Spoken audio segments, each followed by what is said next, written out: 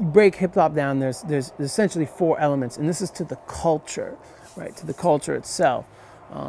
The first and foremost element, where it all came from, where it all started, is the DJ. DJing, okay, is the heart. It's the spine. It's the backbone. It's the foundation, whatever you want to say, for everything else. All right. It's an extension of DJing is beat making, sample-based production, which we'll talk about. But basically, sample-based music takes the logic of the DJ, which is taking bits and pieces from songs, chopping them up in some way, and giving them back to people in a different form with a different meaning. You know, you put your own salt and pepper and spices in there, and shake it up and give it to the people. So beat making is an extension of DJing, hip hop DJing mentality and culture. Breaking, b-boying, b-girling. This is very much like the physical manifestation and expression of hip hop culture. You know, break dancing as a term, that's a word that was made up by the media. B-boying, b-girling, you know, took off way ahead of rap, way ahead of DJing and graffiti, and became super mainstream in the early 80s.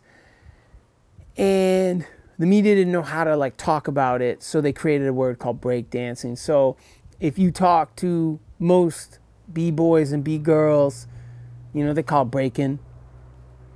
They call it b-boying, b-girling. You know, breakdancing is the media created term. You also have writing or bombing, aka again kind of what media and PR and police and blah blah blah call graffiti, right? Bombing, writing, bomb the system, getting your name up, you know, getting up, all that stuff. You know, it's really about communication. You know, if you think about it, you know, and being famous, you know, get your name on a car, a subway car that goes through all the boroughs.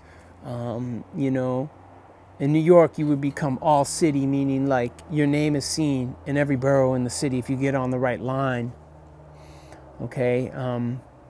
But, you know, you can think of trains, subway trains, as like moving screens, moving TV screens, but it has your art on it. You know,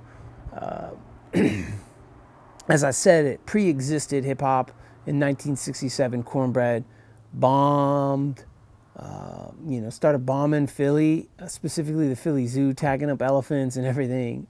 Okay, then we have MCing, where you know, the vocal form of expression in hip hop culture and music, which came again after pretty much everything else. Although that's what we most commonly associate it. And then there's all these other elements, bits and pieces like beatboxing. You know, some people say the fashion, the business element of hip hop, the knowledge, the language, vernacular, all that stuff is other elements. But you really talk to most people, you know, that know a thing or two, you know, and they'll tell you there's four elements of hip hop: DJing, breaking, writing, bombing, and MCing.